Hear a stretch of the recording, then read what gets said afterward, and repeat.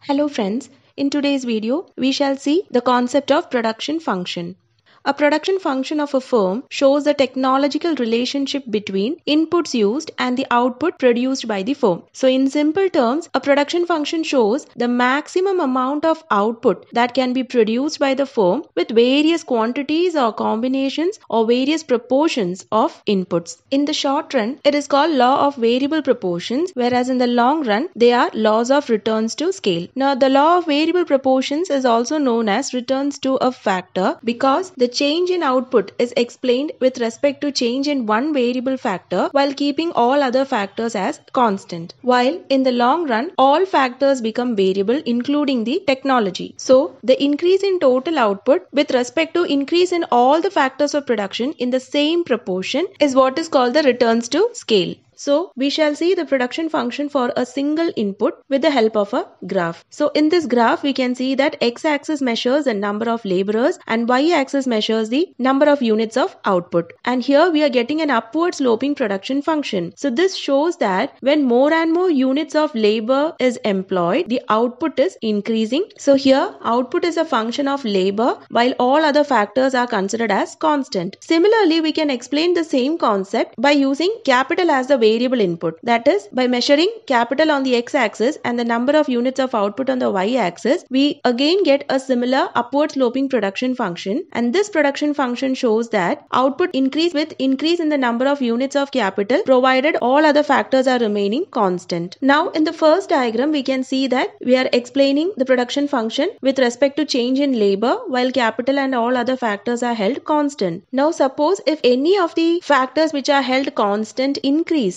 then the production function will shift upwards, implying that the output has also increased. We shall explain the production function for a single input with the help of a numerical and will represent the table in the form of a graph. So in this table we can see the number of workers and the corresponding total output produced with respect to increase in the number of workers. And if we represent this table onto a graph, we get an upward sloping production function as shown in the diagram. So here we can see that when the first labor is hired, the first labor is producing a total output of 50 units. When the second labor is hired, together the two laborers are contributing a total output of 90 units, whereas the marginal productivity of the second labor is only 40 units. That is, the second labor is contributing 40 units to the total output. Similarly, by employing the third worker, all the three workers together are contributing a total output of 120 units, whereas the marginal productivity of the third worker is only 30 units. So here we can see that the total output is increasing with the employment of each workers, but the marginal productivity of each of those workers is decreasing. That is why the law of variable proportions is also known as the law of diminishing marginal returns or diminishing marginal productivity. Now this is the case of short run production function. Now what happens if there are two variable inputs, say labor and capital, are varying in the long run? How will we represent the production function? So if there are two variable inputs, labor and capital, we can represent the production function in the form of an isoquant. So an isoquant shows the various combinations of two factors of production, labor and capital, for producing the same level of output. So in the diagram we can see that output Q is represented by the isoquant, and that Q level of output can be produced by using varying proportions of labor and capital. So two combinations have been shown here denoted as point A and B. So in order to produce the same level of output Q, we can see that at point A, more capital and less labor is used, and at point B, more labor and less capital is used. Point A clearly shows a capital intensive production method, and point B shows a labor intensive technique. Now the decision of the firm whether to choose the combination A or B is purely dependent upon the factor prices of labor and capital. That is, suppose if the wages are greater than the price of capital, then it is obvious that the firm will be using more units of capital and lesser units of labor for producing a particular level of output. Now we know both capital and labor are variable inputs. If both capital and labor inputs are increased, then the output also increases, which is represented by an upward shift in the isoquant from Q to Q1, denoted by point C. Here, each isoquant represents varying proportions of labor and capital to produce a particular level of output. We know that a set of isoquants are known as an isoquant map. So here, an isoquant map represents the production function of a firm when the inputs are